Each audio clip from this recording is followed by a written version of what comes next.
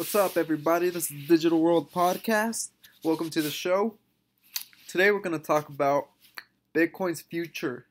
Is this Bitcoin's last great bull run, or is it going to infinity and beyond? We're going to tackle these questions, and we're going to see whether Bitcoin's future is prosperous in the short term, prosperous in the long term, or neither, or a little bit of both. Now, let's get into it. Today, let's go ahead and recap what's going on in the market. It seems like we're starting to run up now. Bitcoin's at 53,000. Ethereum's going up. Got some Cardano. XRP looks like it's going up. Might blast off soon. Let me see. Stellar. Let's see. There was another one. Theta. That's the one that I've been watching, and it's been running up. Oh my word! I remember when it was at 20 cents. That's above $5, and VeChain's going up, and Terra, that one's been going up as well. Now, it could be that alt season is here, so pack your bags and get ready.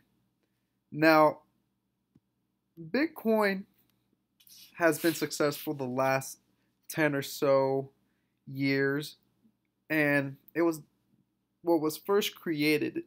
It was the first leader in the market, and it has almost become a marketing tool for the crypto space.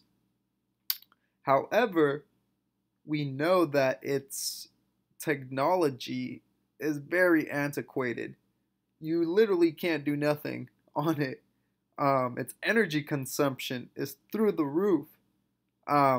And we see here XRP is 57,000 times more efficient. I know you've seen this before, but it's a good reminder to see how much better in efficiency XRP is. I mean, for every 1 million transactions, XRP could power 79,000 light bulb hours. For every 1 million transactions, Bitcoin could power 4.5 billion light bulb hours. That's a vast difference. So we see that Bitcoin's energy consumption is not ideal, especially in the current climate change that is happening throughout the world, or politicians calling for this climate change that is occurring. We need to fix this, or else we're going to live in a world that we don't even recognize.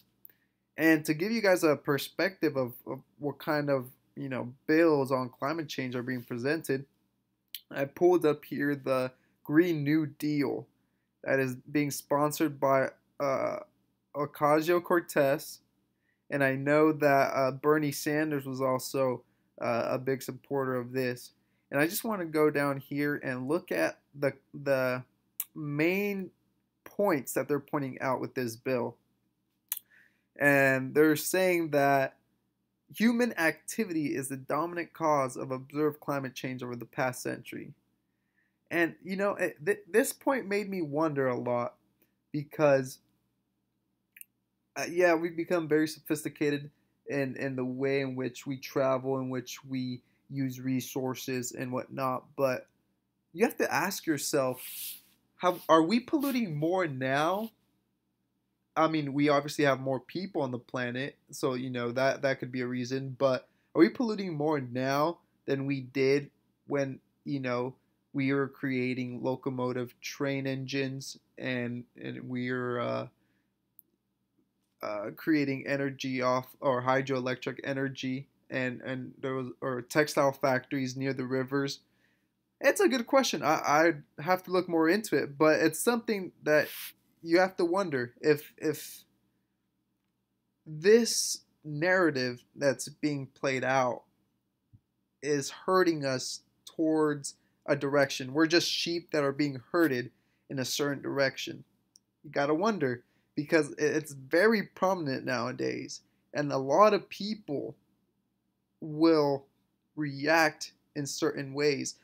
Now, don't get me wrong, we should protect our planet and we should take care of it because we are living in it. We are stewards of this earth.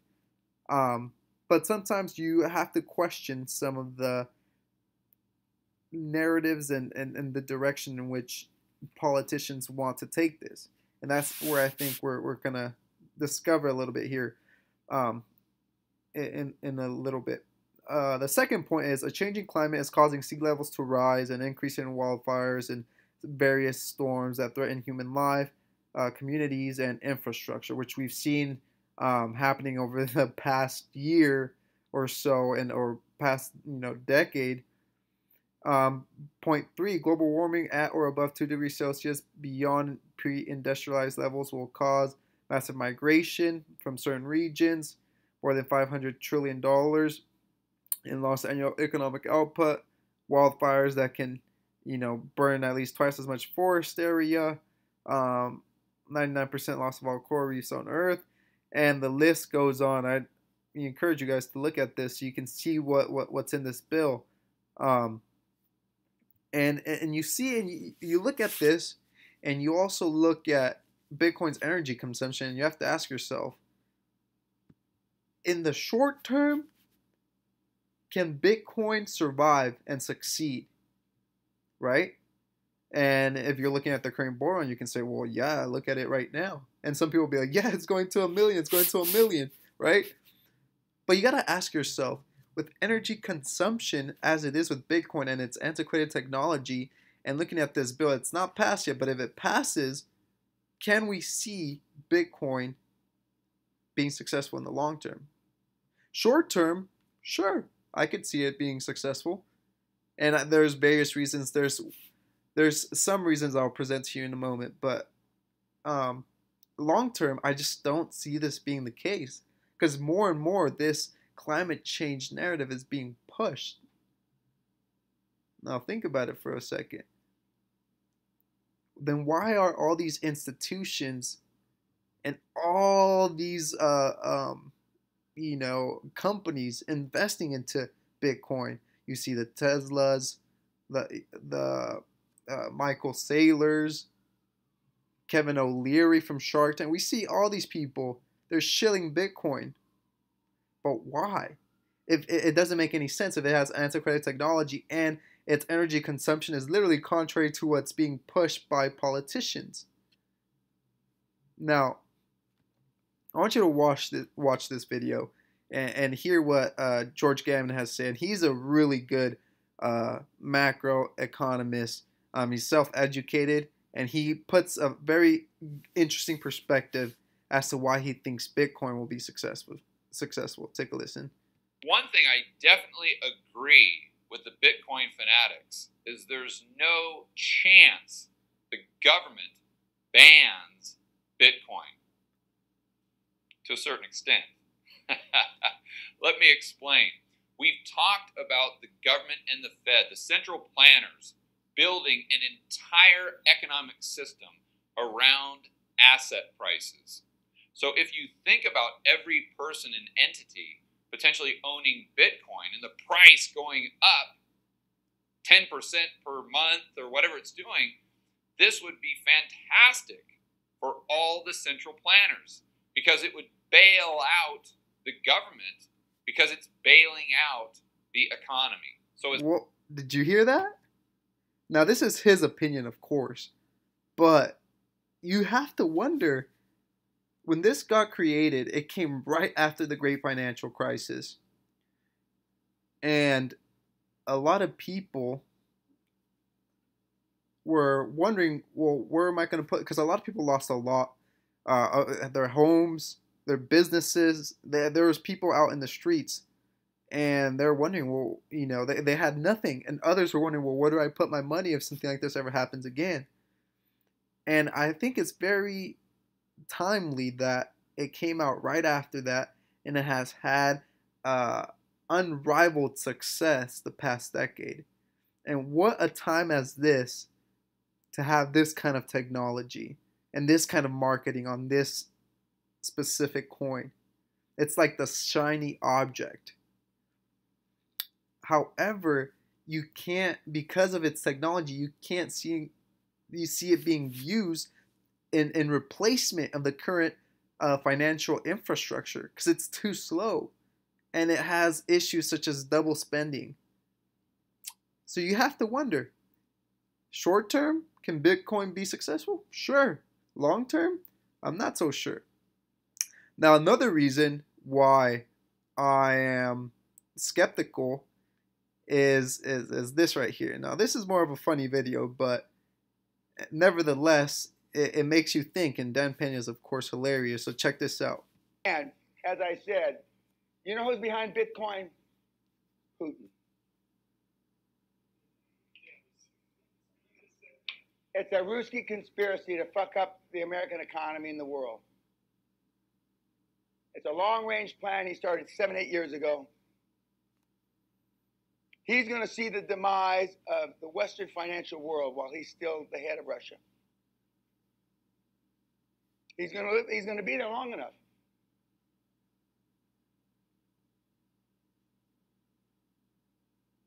And he's already hacked into the brains of all the morons. You, YouTubers. So, I mean, you can't prove this at all, but you gotta wonder, you know? And there's a lot of FUD, of course, but just thought I'd share that. That's interesting, you know? Something to think about. Now, here's the other thing. Proof of work is susceptible to a 51% attack.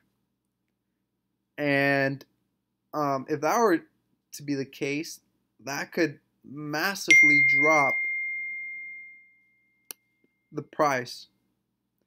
Now, we're in a current black swan crisis right now. And people such as Bill Gates have been talking about the next crisis is going to be 10 times worse. And you think about it and you're like, well, how can it get any worse than what we have now? Well, what if we had a cyber attack? Wouldn't that be a great opportunity to reset the system? And maybe that causes a liquidity shock. And maybe you need a lender of last resort. Does that ring any bells? Listen to this interview. There will definitely be the next crisis, and when it happens, we'll think about the crisis in 2020. So next crisis is inevitable, according to your logic. Is it so? Yeah, I'm definitely in the camp. I believe that there will be another crisis. It will be more significant, and we need to actually start preparing for that now. And if we take the example of what happened with medical equipment in the European Union, we've been working on the European project for decades now. Yet when a really significant crisis took place, the channels of communication were not in place, the protocols for cooperation were not in place, and people looked inward initially and tried to address it on their own. And, with time now, it's opened back up because the different countries realize that they're not in a position to address it on their own. Even if we look at something as important as vaccine research, this is going to require a global effort from the scientists, from the production of the vaccines, to the dissemination. And, what we can do in cybersecurity is make sure that we don't try and rebuild after the attack's already happened, but put those cooperation mechanisms in place already. We're working on this here at the World Economic Forum through our Global Cybersecurity Center. We're working with Sberbank, BI zones, other institutions as well. So we need to actually start this cooperation and understanding early so that when the crisis does hit, that we're in a position to respond effectively to it. And, I would anticipate that when we do see this next crisis, it will be faster than what we've seen with COVID. The exponential growth rate will be much steeper. The impact will be greater. And as a result, the economic and social implications will be even more significant. So I think it's really important that we don't underestimate the severity of what a crisis like this, the impact it could have. And it's going to take us, all sectors of society and the economy to come together to address that. This is the Digital World Podcast, and I hope this episode has brought you some value. And you just got to wonder, is this Bitcoin's last successful bull run? Thanks for watching. See you on the next episode.